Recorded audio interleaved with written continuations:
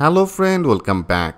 I'm really glad that you are here. In this video, I want to discuss about that things with you. After end of this session, what we will going to build. We will create one complete code application with also the image. That means how can insert data into the database, how can read data from to the database, how can update data, and also how can delete data from to the database. And we will create this project with using Laravel latest version Laravel 7. So from to the scratch, step by step, we will create this project. So that is basic one of the project. Please give me some time for explain you what it should be look like. Like first of all, they have some of the field as in product name, the product code, and there is a details option, and there is a product logo. And also here I define some of the action as a show, edit, and the delete. And also in our details here, if you want to put some of the limitations, like after some of the 70 character, it will be redirected to our dot position. Okay, how can put some of the limitation in our description area? I will show you that things with the live example. And also they have the pagination system. So here I defined some of the limitation. After 5 posts, it will be redirected to our another page for the pagination. Like if you go here, now you can see there is another all that our contain. So that is all that our product contain data in our second page. So here how can put some of the limitation for the product. Here I define that limitation as a 5 post will be visible. So after that 5, it will be redirected to our second page. Okay. And also they have the option for the create a new product. So now if you click on here, see into these positions, they have the product name field, another the product code field, the product description field, and choose the image.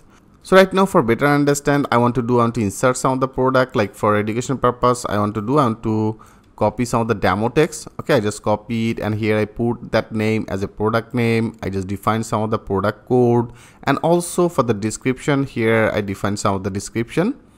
Okay, I just copy it, and here I just simply define the description. Okay, and also if you want to choose some of the image from your computer, so I just click on the choose file, and now from here whatever the image you will choose, like here I choose this one, click on the open. So here I define our product name, product code, the product details information, there is a product image, and now if you click on the submit, now you can see when our product will be inserted in our database, then it will be show some of the notification with the message as a product created successful. Okay, so now you can see it's now showing that message. And also if you go our second page, here you can see that is our product. So there is our product name, there is a product code, the product details, and also the new image. And when you insert that data into the database, they have some of the images, right? So this image will be automatically saved in our project. Like if you go to the public, into the public, there is a public folder, there is a media folder, and here you can see that is our images. And also this image will create some of the unique name. So how can create this type of one of the unique name? When this image will be inserted in your database, automatically it will be created one of the unique names. So how can defining it? I will show you that things with the live example. So now they have also one of the actions, like if you click on the show, now you can see it's now showing our product name, the product code, and that is our product details, and that is the images. And our URL is the product with a specific some of the ID. So how can define this type of one of the URL? I will show you. And also if you want to edit that product, like here I open it, now I just want to edit it. Now you can see it's now perfectly getting our specific ID data, that is the product name, the product code, the description, and the images. So now if you want to update that product name, I just updated the product name, update the product code, update the details option, and also I want to change that image. So for education purpose, now I want to use this one. Okay, I want to change it, I want to replace it. So here I want to replace it, and then I just choose this one. Now open it. And also this picture is already saved in our directory. So if you go here, you can see this picture is already saved in our directory.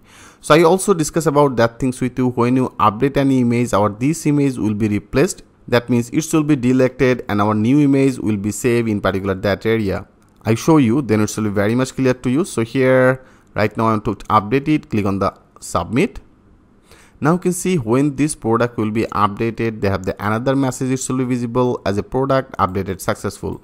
So that is the another notification. And now if you go here, now you can see it's now perfectly updated that product name, the product code, the details, and also it's now updated the image.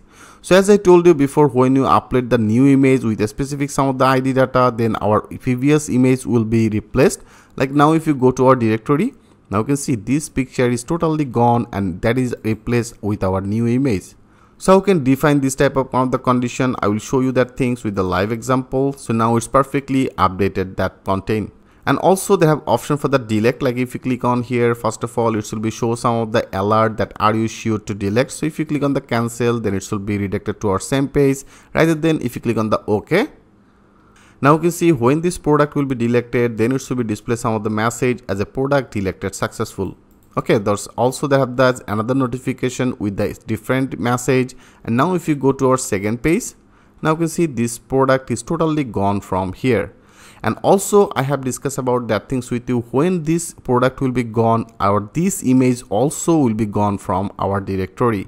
Like now if you go here, now you can see our this image is totally gone from our directory area. So it's very much interactive. One of the things, when your any product will be deleted, then automatically this related product images also will be deleted from your directory. Okay, so how can define this type of condition? I will show you. So friend, as I told you before, that is pretty much one of the basic, one of the code application, but with lot of the functionalities, and we will build it from to the scratch, and step by step everything will be very much clear to you. So let's start to build this project with using Laravel 7. Thanks for watching and I will see you in the next video.